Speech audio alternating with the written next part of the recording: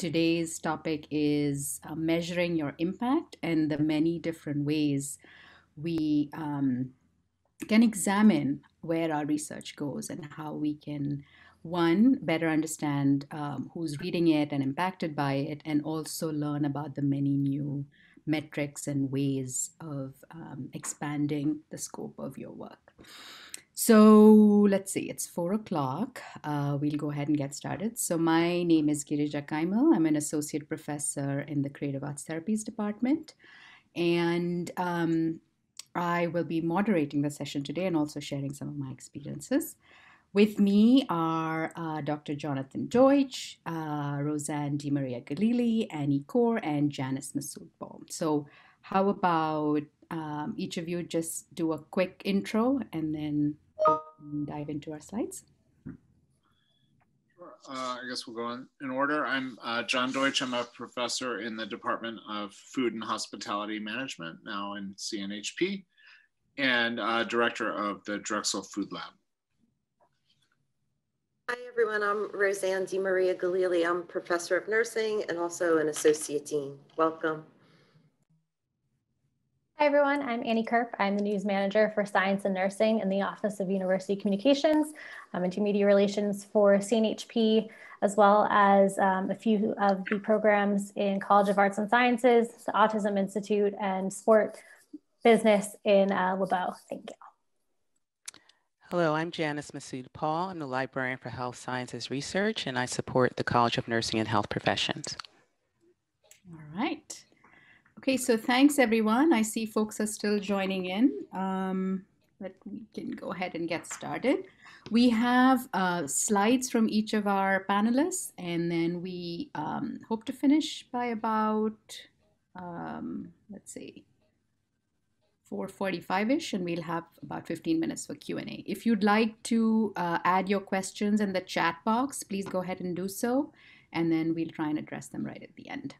All right. So maybe we can get started now. Janice? Okay. And I am going to stop my video.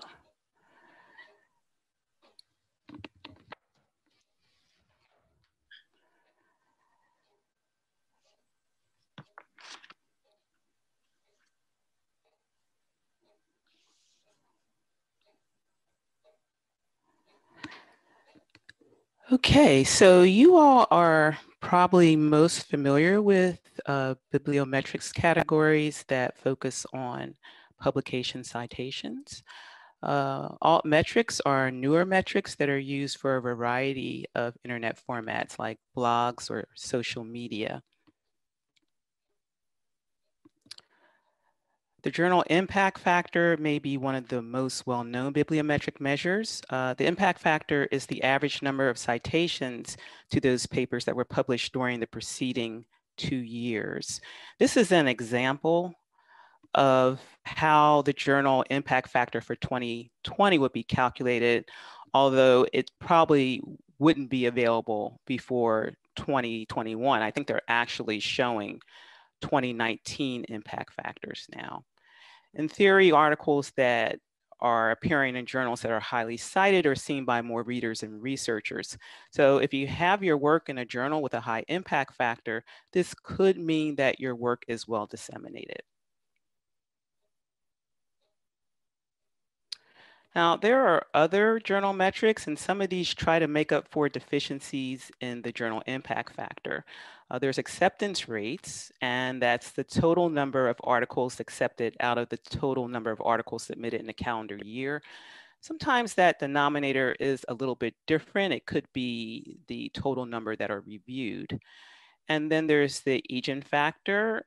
That's the number of times in the past 5 years a journal's articles have been cited in the journal citation report. That's a Web of Science publication or tool, so it only contains journals that are indexed in the Web of Science database. The Samago Journal Rank, also called the SJR, is a Scopus tool. It weighs journals based on their quality and reputation. It tries to account for differences across disciplines. You can also filter journals by region or open source in the SJR, and I think you can do that in the journal citation reports as well. And finally, there's the Google Scholar metrics. That includes two different types of views. So you can look at the top 100 publications, or you can view a broad list of subjects, and you can break those down into subcategories. That runs on a rolling 5-year basis. So I believe that currently it's including articles published between 2015 and 2019 with citations from June of 2020.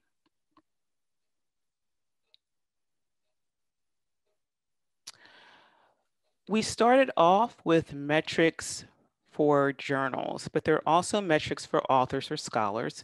Probably the one you're most familiar with is the Hirsch index or the H index and some of its variations. Now, H indexes are designed to improve upon simpler measures of metrics like counting an author's total number of publications or the total number of citations. But it combines an assessment of both the quantity, the number of papers, and an approximation of the quality, the number of citations to those papers. To calculate your H index, you look at the number of papers that you've published and see how often they were cited.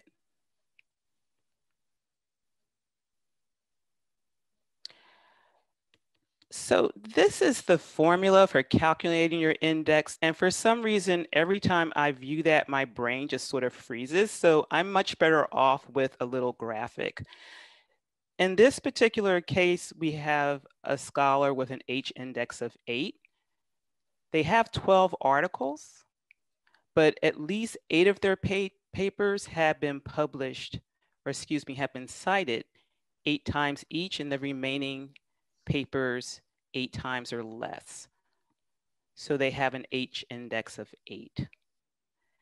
You want to keep in mind that your H index can't be higher than your total number of publications, and that you should only compare H indexes within a discipline. There's a lot of variations in the dissemination of information among different disciplines. In some cases, more disciplines are using, let's say, books or conference proceedings, and so journal citations aren't going to be counted. So you want to only compare H indexes within a discipline. And even within a discipline, you want to only compare H indexes using the same H index tool, because there's a lot of variation between, let's say, Google Scholar's calculation of the H index and Web of Science.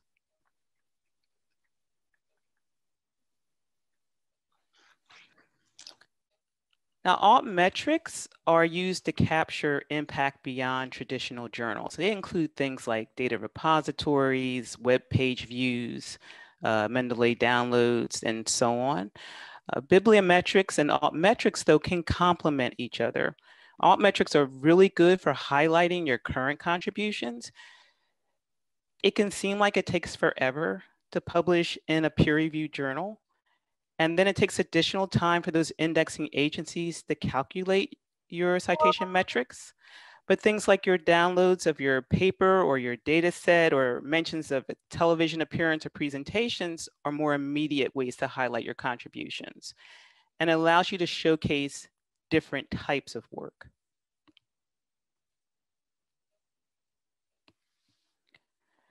There are a number of sources that measure altmetrics. A lot of them are open source. If you have a favorite altmetric tool you're not seeing on the slide, please feel free to share that in the chat so we could share it with others. But I found that some of the open source versions of altmetric tools kind of come and go. So in this slide, I tried to include some that seem to be a little bit more stable and are popular, although most of these have some fee associated with it. They do have some free tools, or you would have access to them as members of the Drexel community because they may be databases that Drexel subscribes to. So I'm sure you're familiar with this Altmetric donut, Altmetric, the company.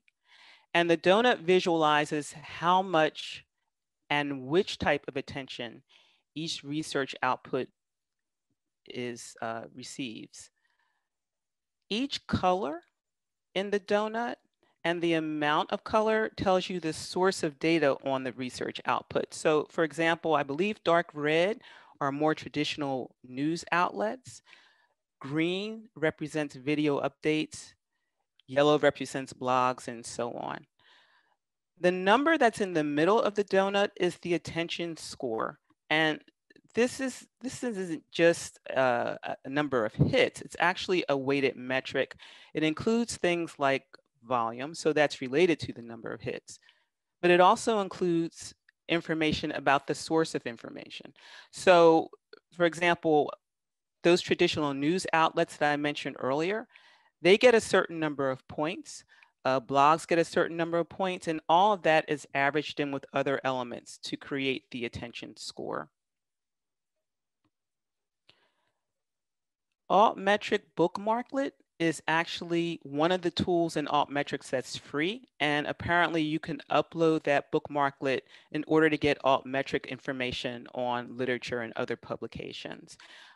I'm pretty sure that that works with Chrome and Safari, not so sure about Firefox. Plum Analytics is a competitor to Altmetric, and it collects metrics in 5 categories, including usage, captures, social media, citations, and mentions.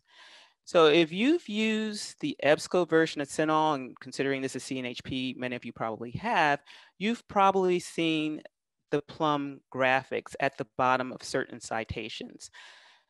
Unfortunately, they ended their relationship with EBSCO towards the end of 2020, but they still have historical information. So I think they began to collect it from about 2015 through 2020, and that information is still included for citations that have PlumX. You can get more current information, from what I understand, from Elsevier databases like Scopus, Clinical Key, and Science Direct, although honestly, I still have not seen that PlumX analytics sign at the bottom of their citation, so I'm looking into that to see why it's not showing up. Impact Story is, I think, a more recent tool. I know it recently changed its name, but it measures traditional citation information, but also metrics like the number of online mentions, the number of saves, and it has a couple of different types of metrics like the level of global outreach. It also gives you recognition as what they call an open hero if you make items available through open access.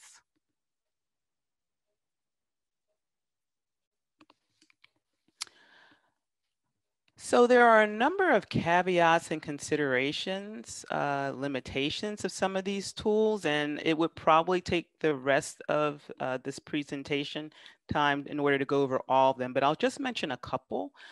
In terms of Altmetrics, again, it hasn't been around quite as long as bibliometrics. So it's really important to include the context of the metric when you're telling your impact story. Not just the number of hits, but you want to know where those hits occurred and why. That's very important. It can also be somewhat unclear exactly how the sources are being weighted. It's not always transparent. And attention for Altmetrics doesn't necessarily equal influence. So, you can get a number of tweets about your article. It's hard to know what type of impact that might have for some time. In terms of journal metrics, one of the major issues is that impact factors can really undervalue smaller specialized journals or smaller disciplines. So that's something that you want to keep in mind and consider other ways of measuring your impact, even if you're using bibliometric tools like acceptance rates. But sometimes acceptance rates can be hard to find. You can Google that information. Often you can, well, I shouldn't say often, sometimes you can find it out from the editor or the publisher, and it can be associated with different societies, but it's not the same place for every discipline.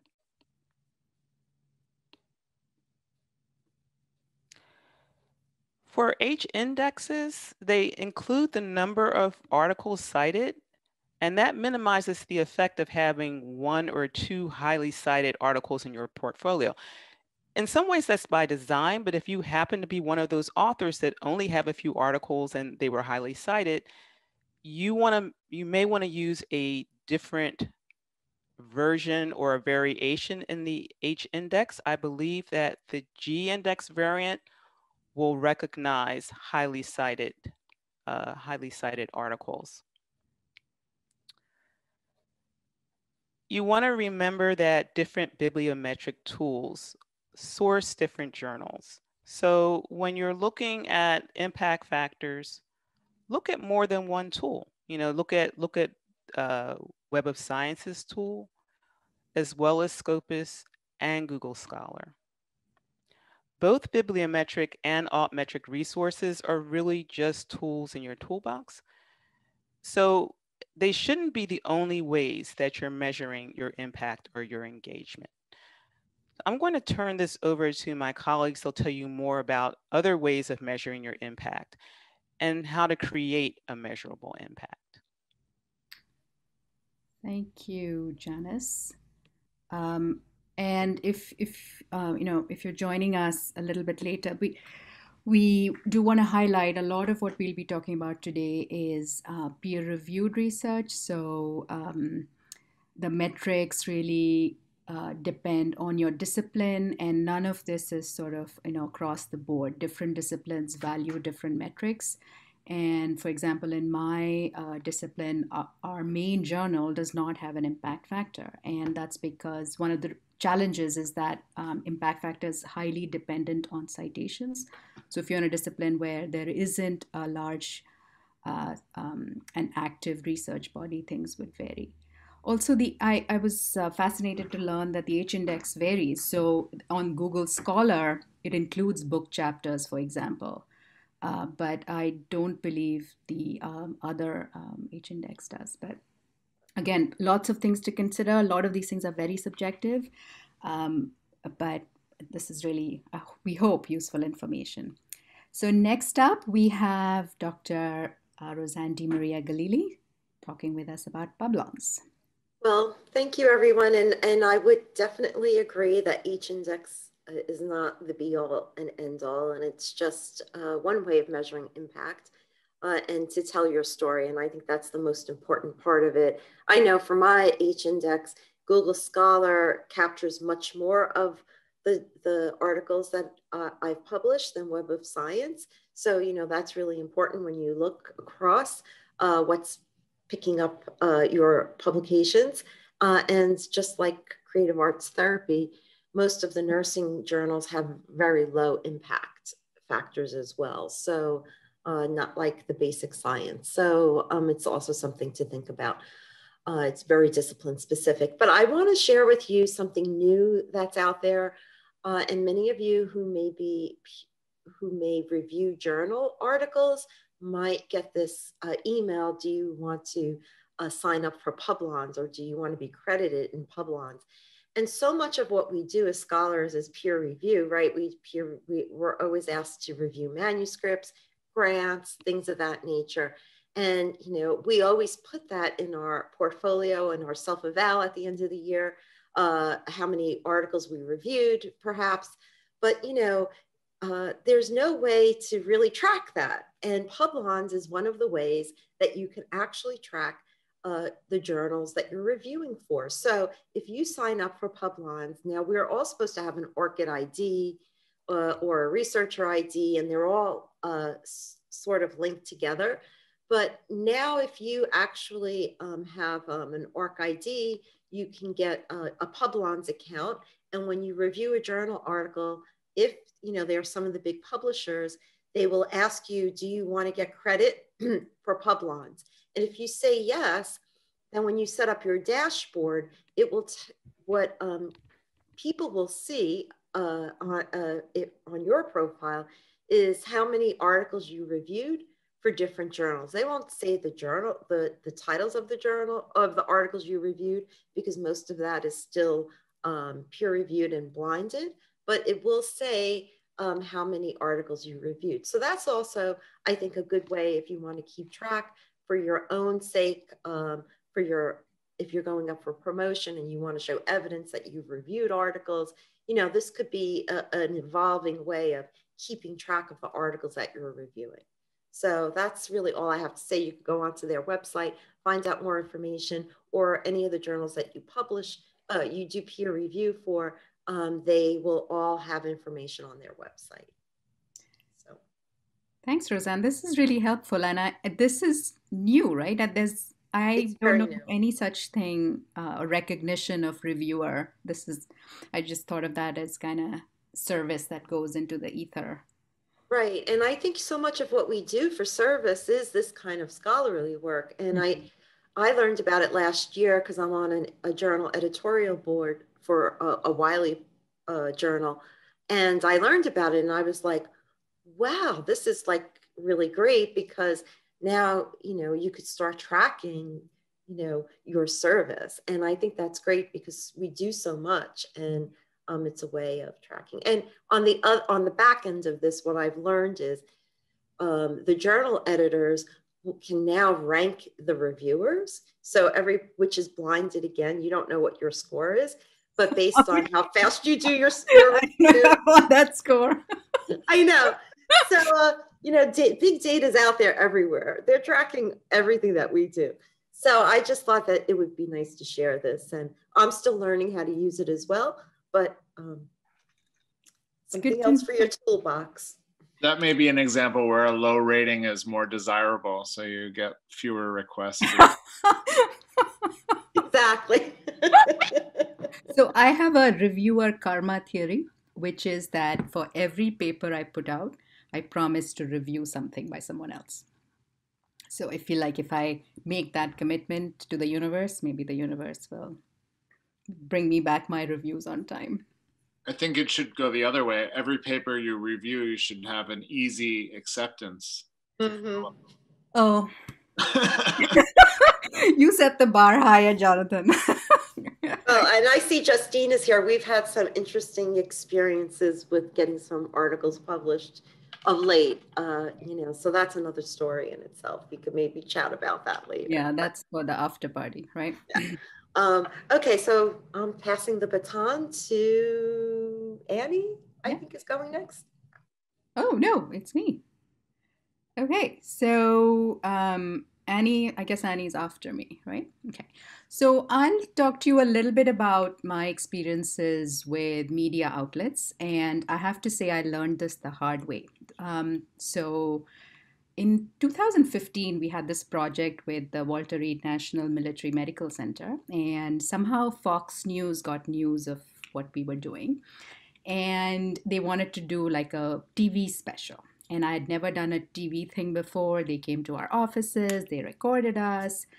And I was so panic-stricken by that whole experience. I couldn't sleep at night. And the thing with TV you should know is that they don't show you what they're going to show. So I had no idea what is going to show up on Fox News.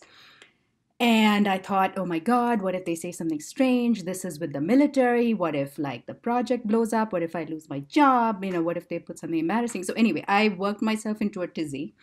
And because I did that, the person in media communications at that time was Frank Otto. I don't know if some of you remember Frank Otto. He said, okay, you need to calm down and you need to do a media training. So University Communications offered this media training, and that really, really helped me take ownership and kind of not be so freaked out every time there was a media interaction. So I'll share with you some of my lessons learned from that. And we can go to the next slide. Okay, so these are some of the outlets that I have communicated some of my research with. And I have to say, this is not necessarily something that helps you in, getting grants or funding or anything like that. That still goes through a really rigorous peer review. But what this does is generates awareness. So I, for example, I'm in a discipline that is not very well known. So when I get requests for media, I always say yes, because it's an opportunity to advance awareness of my discipline and what I do. and to clear, misrepresentations. And, if you don't do it, someone else will do it, and they may or may not represent it accurately. So I really think of this as service to the work that I do.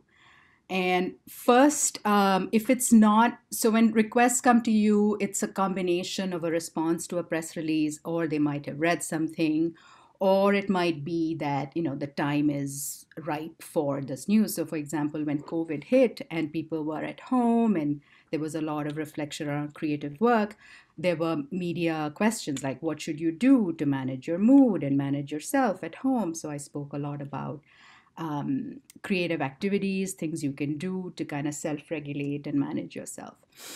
Sometimes requests might be from people you don't know. So I always run it by Annie and say, is this legit? And, she'll confirm for me, or she'll be like, maybe not. And the best part about Annie, as you'll discover, she'll say, you know what, I'll handle the no for you, which is actually really fantastic. So if it's a known source, I make myself available, and sometimes people ask questions via email, or they want a quick phone conversation. It's usually pretty quick. And the number one thing I learned from that media training is that you have agency. So always have like 2 or 3 key points in mind. So don't just react to the reporter's questions. Make sure your message is clear in your mind. So even if they're asking, oh, what is the purpose of blah, blah, blah, you respond, but make sure you embed your response as well. So in my case, my standard embedded response is, yeah, art making is great, but if you need professional help, you should go to an art therapist. It's not the same thing. So that's a message that I always embed in there. I also embed a link to my professional association. If you want more information, go to blah, blah, blah. So keep in mind that you can actually control the conversation a lot more than you realize. Okay? Then you are the expert. You know this topic better than anyone else. So remember that. And one thing that we don't always do well is we get caught up in minutiae. So if you're a researcher, you're like, yeah, these were my findings, but these are the limitations. And in this context, really, you can only generalize to this and that. Nobody's interested in that, okay? People don't understand the nuances. So you want to be really careful about what message you want to put out there and what can you truly confidently say about your findings, okay? And make sure you say it in a sort of a language that a layperson will understand, no jargon. And in all of this, I consult regularly with university communications. So Annie has done several press releases for us. And usually we've done that as a combination. So if we've done a paper that we're really proud of and excited by, we'll share it with university communications and they put together a press release. And only university communications can do that, put out a press release to the public. And I work very closely with her, and she's been an amazing ally. So thank you for that. Along with CNHP marketing, which does a lot of outreach and publicity for the press releases on Twitter, on Instagram, on all those places. And lastly, remember that norms vary by media. So some places will show you a copy. Print especially might show you a copy of what they are going to write. The more reputable sources will show you, but most do not. So when we did a special with NPR, I just kind of trusted that it'll come out.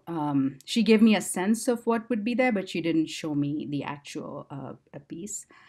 TV, it's just, you just hope. And that Fox News thing worked out, but you just hope whatever's coming out is what you would like emphasized. And this is where, again, make sure you reiterate your main message. And print, again, it varies. It varies in terms of what is included and not. I also, on my Twitter account, Facebook less so, but LinkedIn and Twitter, I will share the press releases that come through or publications. I'll tag people that are connected. And similarly, I'll, promote others who are in the college, in the university who are doing similar research. So all this is sort of service, right? Advancing your profession as well as advancing the work of your colleagues. Yeah. All right. So next up would be Annie. Girija, that was a great follow. Thank you for your kind words. And also, I think you are a testament to our media training. So if anyone is interested, please reach out to me. We are still offering it. We did drop off a little bit, obviously, because of COVID, but we are bringing it back virtually. So if you are interested, Girija just gave a great testimony for it. And I thank you for that. So as I mentioned earlier, I'm the news manager for science and nursing, as well as working with the College of Nursing and Health Professions, faculty members. I also work with psychology, physics, chemistry, math in College of Arts and Sciences, the A.J. Drexel Autism Institute, and Sport Business in LeBeau College of Business. Now, everything I have on these two slides is also available a little bit more in depth on our media relations best practices in the University Communications website. I can drop that link in the chat for anyone who is interested in reading more there. So I'm a news manager that I work with media relations. It depends, that's our title here at Drexel. It could be different at other institutions, but basically what it is that I do is helping promote the faculty that I work with. I do that by building relationships with journalists and reaching out to them and answering their questions. If they're looking for experts commentary, I help them connect it. So, try to build a two-way street. Not only are they reaching out to me, but I'm also reaching out to them with newsworthy information. I'm here to publicize your research findings. So if you're published and you have results from your research that will make an impact in people's lives, we want to talk about it. And so that's what I'm here to do. I respond to requests for expert commentary. So if there's something happening in current events and a journalist reach out, they're looking for somebody to talk about XYZ. Hopefully I have a faculty member that can connect them. It's a great opportunity. Obviously, Philadelphia area is flush with universities. So there are experts from all over, but we hope that they're going to come to Drexel first and we'll be able to connect them with a faculty member from Drexel. Also helping to place opinion essays, op-eds, and assist with writing or editing as you would need. So how do I do this? As Girija mentioned, we do news releases for published research, which is just like a summary of the news event that we're trying to talk about. We also do targeted media pitches. So if you have a story idea of something you want to talk about, whether it's your research, your expertise, we'll write that to 1 or 2 highly engaged journalists that would be interested in that story idea.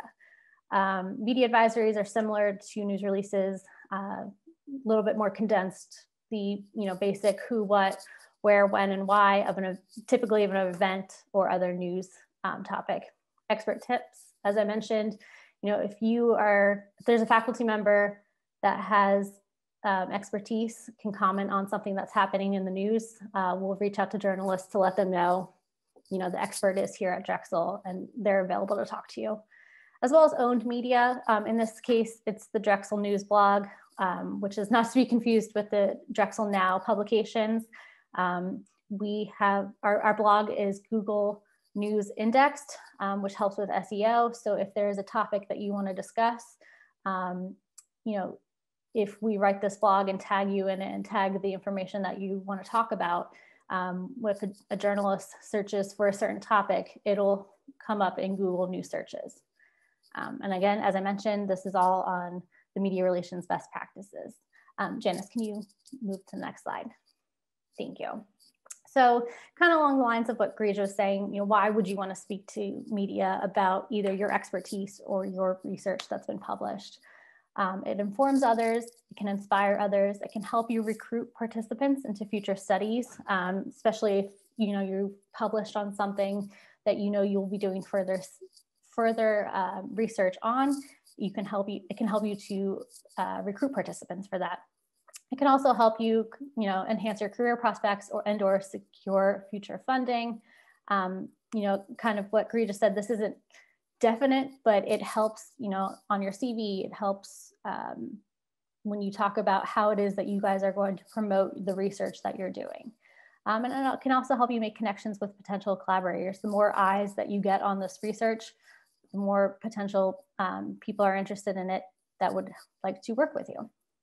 And to set yourself up for success, to go along with some of the things that Girija mentioned, Know what makes something newsworthy. If you're unsure, I'm the resource to be here to help you decide if it is or if it's not. To make yourself accessible and available, especially if you know that we have a news release going out. It's a great time for you to make sure that you're available to speak with media. Obviously, not all opportunities you're going to be able to make, but the more that you can, the better. If you keep having to turn down opportunities, unfortunately, the opportunities aren't going to continue to happen. Stay current with news and trends that are happening in your field or current events, and that you can do that by writing op-eds. As Girija mentioned, the media training, which we are again offering virtually. So if you are interested, reach out. Set expectations for yourself, but don't be discouraged. Not every opportunity is going to land. Not every interview is going to turn into a published article or television appearance, but don't be discouraged by that. News happens. There's news breaks that might have bumped the story that was supposed to run tonight. So don't be discouraged if it doesn't always happen. There's going to be opportunities. And, if you have your media training, like Girija said, you'll get those opportunities and you'll get, those hits in print or on TV or on the radio. And then work with the communications office. If my contact information is there. If you're interested in media opportunities, please reach out to me. If you forget my information there, please reach out to Roberta Perry from CNHP's communications office, and she will gladly connect you with me. So thank you. Thank you so much, Annie, and thank you for all you do. And I think I appreciate you saying the don't be discouraged piece, because sometimes, you say things and then what actually shows up is, 1/5, and then you're like, oh, I don't know if that's what I really meant. But unless there's an error, so sometimes I've reached out and said, that's actually wrong, please fix that. Or like typos, nobody ever gets my name right. So that's something I always reach out to Janice. But mostly just accept that it's not going to be as nuanced and beautiful as you would like it to be. Yes, that's a good point, though. If there are opportunities that you have had and, you noticed an error of something that they misquoted you or they spelled something wrong or it just wasn't correct, reach out to me, because they typically respond to requests for updates or corrections. But like you said, they're not always going to be forthcoming with after the interview. Mm-hmm. Like Girija said, know that you are the expert. If you talk to them and you feel that maybe there was something that they didn't understand, you can always go back to them and say, here's more information. Maybe, here's something that, just in case you weren't sure, I have more information on this. They appreciate that, because again, you are the expert. So be confident in what you're speaking about. Yeah. Thank you so much. Thank you for all your support for our work. All right. So next we have Jonathan. Great. Thanks. Thrilled to be here. Thank you for inviting me. Before I start, I want to put in a plug for working with Annie. People know I'm kind of cranky sometimes about people, but those who I love working with, I stand by loving to work with. So Annie's been great for our work as well. And I think I was asked to be on this panel because a lot of our work is very applied. So doesn't mean it's not peer reviewed, which I have to remind people sometimes. It's real scholarship, but a lot of our work is applied sort of industry and association facing that is focused on improving practice. And to me, that's the real impact. I know it's easy to say as someone who's been through the tenure process as opposed to someone who's starting on the tenure process, but I come out of hospitality management, which is a field that people are not exactly citing the latest hospitality industry research on your evening commute or that kind of stuff, but where it impacts your experience, obviously that's really important. And in food, where I do most of my work, it's a universal and a very pressing thing. We have a very fragile food system that's at risk of not being able to support our future generations. And so, you know, we can talk about impact in terms of impact factor, and I certainly know how to play that game, but and I've done it, and it's not to minimize it, but there's also the impact factor of like, can we do something to make sure our great grandkids can eat? And so, you know, it's becomes a little existential. So anyway, I'll tell some stories real quickly, and then I know we're anxious to get to Q&A. So can you go to the next slide, please, Janice? So the first thing, you know, when I started at Drexel in 2013, and still continuing through today, I get a lot of people who say, oh, I didn't even know Drexel had food or culinary or hospitality. I think of it as an engineering school, which I know makes the health professions and nursing folks crazy. I think of it for engineering or business or health, you know, back when there was Hahnemann, maybe you would hear that. And I was really brought in, I'm a Drexel alum and worked at City University of New York for 12 years prior to coming to Drexel. And Mark Greenberg, who was the provost at the time, reached out really to say, here we are with this research university trying to get to a Carnegie R1. And what does it mean to have culinary, and what does that look like? And how do you do, is there such a thing as culinary research, and how do you do that? And so one of the first things we did was really branded this lab, and it's totally off the grid, I think. You know, there's a whole process for becoming a center or an institute or you know, having a interprofessional research endeavor, but there's nothing preventing anyone from kind of defining their research and their work in hopefully a way that's effective. The other thing from a media relations standpoint, so my name is Deutsch.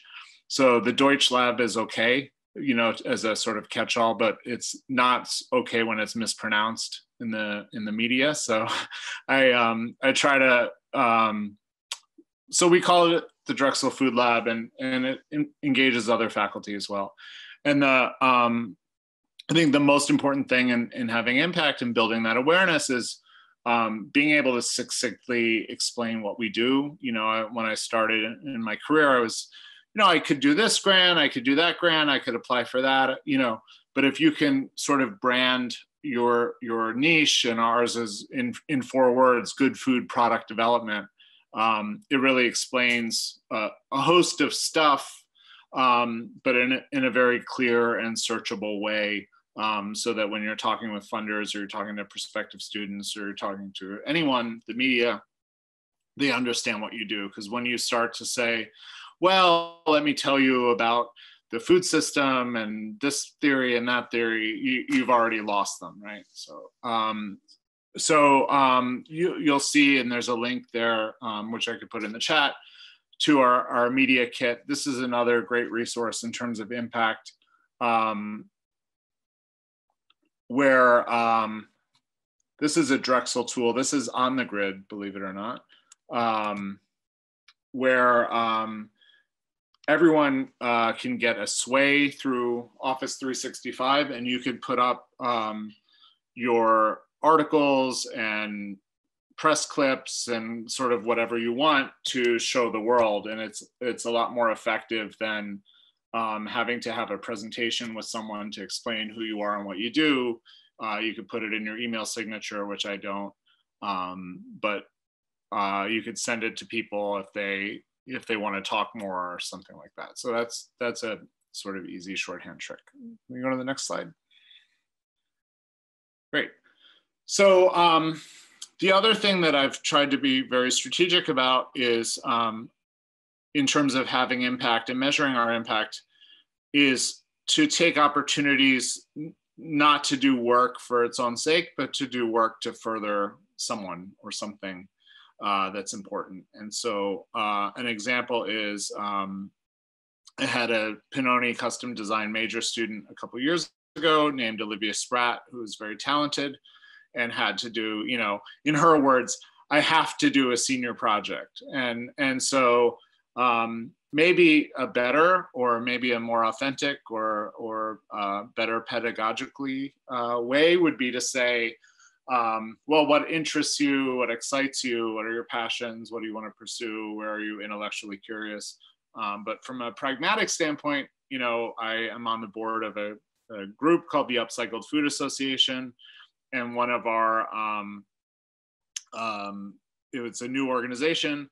One of our initiatives and priorities last year was, while we need an agreed upon definition of what upcycled food even is, and that will lead to a certification program and so on. And so Olivia was pitched by me this idea of, well, since you are interested in food and need the senior project, what if you do this a Delphi study, which I won't get into, but it's a method for exploratory research, and you can do this as a senior project. And she was taken with it, and she did it, and it's published and peer reviewed. And I'm afraid to even ask Janice what the impact factor of the Journal of Culinary Science and Technology is, but I'm sure it will not knock anyone's socks off. But it's an undergrad paper, right? And so, you know, doing this kind of impactful work, I think, does a lot, right? We have an undergrad published, which you know, Pannoni made a big deal about in their magazine and so on. We attracted some private foundation dollars supporting our work into sustainable food. The industry association then put out their press release, which we ran by Annie because we're good soldiers, and made her happy. There's now an upcycled food certification being launched that's based on the work of a Drexel undergraduate in part, right? Further research going on, and most importantly to me, the student had direct contact with a bunch of members of this association who are all employers, and so, you know, you're building relationships in a very applied way, which is ultimately why we're all here. You can't have the university research endeavor without the students supporting it, right? So we can go to the next slide, please. So the last thing I'll say is one of the challenges we've had in terms of having impact and measuring the impact, and also why it's great, you know, to work with creative colleagues, is some of the frustration you have in getting people to see your work and acknowledge your work and have it resonate with the media is because our work is not that interesting and exciting unless it's explained in an interesting and exciting way. So I'll give you an example. The example on the left is we had a paper published also in the Journal of Culinary Science and Technology about a CDC grant we have called the Sodium Reduction in Communities Program, and some work we did with a bread company to reduce sodium, which sounds totally boring, and it is. But the image there is a pallet of 1,300 pounds of salt that our program officer, whose partner happens to work for a food company, took. And that is the amount of salt we took out of the Philadelphia school lunch program by doing this work, right? So like that is a cool story, but the first part was not a cool story. So a lot of what I've been learning has, and thanks to everyone on this panel, and especially Annie, is like how to tell those stories in a way that allow for that impact, other than saying, well, we did a 36% sodium reduction and 80% of the consumers could not detect it. Like that doesn't mean anything to anyone. And so the Anti-Inflammatory Family Cookbook is a cookbook that just came out together with Maria Mascarenas at CHOP and some other collaborators, Ali Zeitz, Romy, who was our food lab manager, and another chef, and Hillary Cafferty, who's at University of Arizona. And that's the same thing, I'm sure everyone on this call has heard of anti-inflammatory cooking, has heard of the Mediterranean diet. To me, it's like that's like when my doctor says you should get 60 minutes of exercise a day, and you say, yeah, okay. It's very different from having a tool to actually kind of make that happen, you know, for your family and translating that to practice. So that's where we it's not to minimize the importance of peer-reviewed academic work, because that underscores all of it, but just to say, you know, in my mind, that's only the beginning. That's the evidence base for trying to translate that to a story that people will use. So I will stop there. All right, thank you so much, Jonathan, and thank you, Janice, for managing all our slides for us and really managing our whole presentation today. So that was an amazing story about the salt. It's like imprinted in my mind now. If we have any questions, now would be a good time. We have about 10 minutes if anyone wants to bring up anything about the metrics or media relations. And Roberta's saying kids hate anti-inflammatory food, so this is a great thing to have, surely.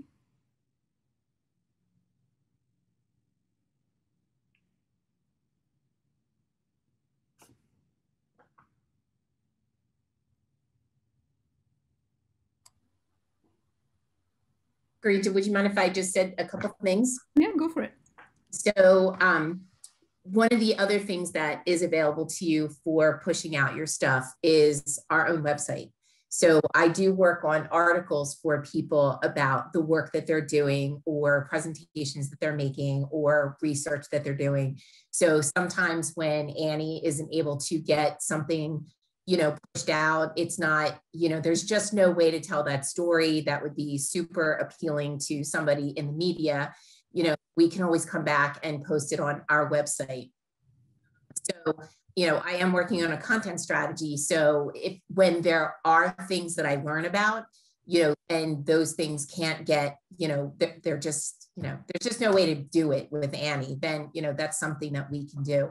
And the other thing I'll mention is we have a really robust and very much growing social media platforms. So, you know, JM is doing a fantastic job with pushing out some really great stuff.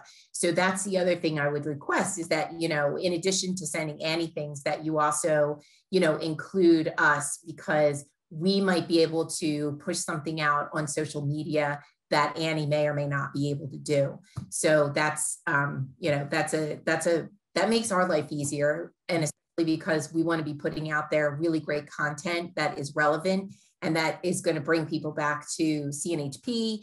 And so when we do that, we also highlight you guys as the experts. And, you know, if you happen to be on social media, we'll tag you, like Girija says, you know, so she can tag other people, and it just keeps, it gets longer legs. And that's one of the things that's really helpful for the CNHP website. Great points, Roberta. And I know you do, I know I try to always CC both of you on some of, you know, some things are more appropriate at the college level and some things are more appropriate sort of outward looking. And you've done an amazing job. The Valentine's piece was really well done, by the way, where you represented all the departments. And absolutely right. You've included things on the CNHP Staff Council. You've included things on Daily Dose, our own newsletters, and website news sites. So absolutely. Thanks for reminding us of that, and a great resource. Okay, so there's a question here from a doctoral student. Are these resources only applicable to faculty, or is there ever an appropriate time for a PhD level student to partner with media relations after approval from their advisor? So I can take that. This is actually very relevant. I work, like as I mentioned, I work with College of Arts and Sciences with the psychology department, specifically the Well Center.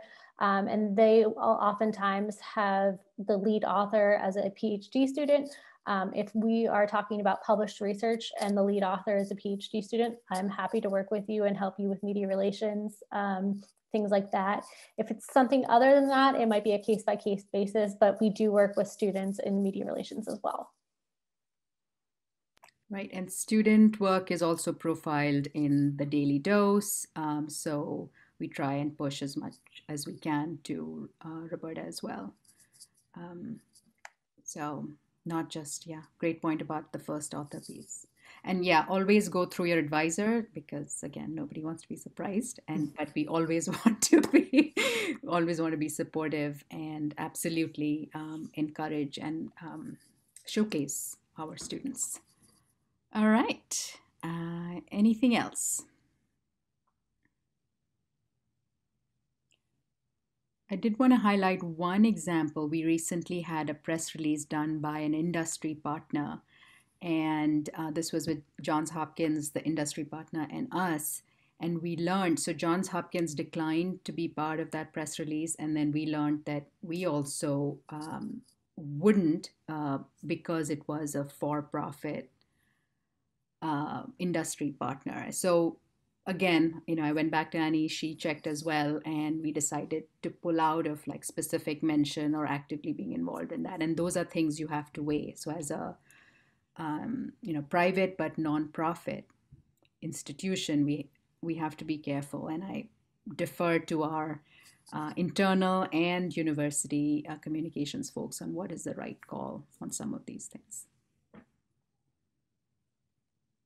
Appreciate you mentioning that, Girija. And as you mentioned earlier, if there's ever an opportunity that you're just not sure of, please feel free to reach out to me. I can help you vet it. And if it's something that you're not comfortable with, I have no problem being the bad guy and saying, unfortunately, they're not available. And, just trying to defer and take you out of that situation. So that's what I'm here for. Always reach out to me. I will never turn you away. All right. Anything else? Anything anyone wants to add from our panel? Lingering thoughts? I learned a lot today, I have to say. I did too, and thank you. I think, the bibliometrics is the easy part, but it's the media and how to translate your work, which is really the hard part. So I learned a lot. All right, well, thank you everyone for your time. Let's give it up to our great panel. Thanks everybody. Thank you, Girija and Annie and Jonathan and Roseanne and Janice. Really, and Roberta, great. And Darren. Thanks. Darren, yeah. We'll see you guys next week at Tuesday Topics. I hope you join us again. Thanks.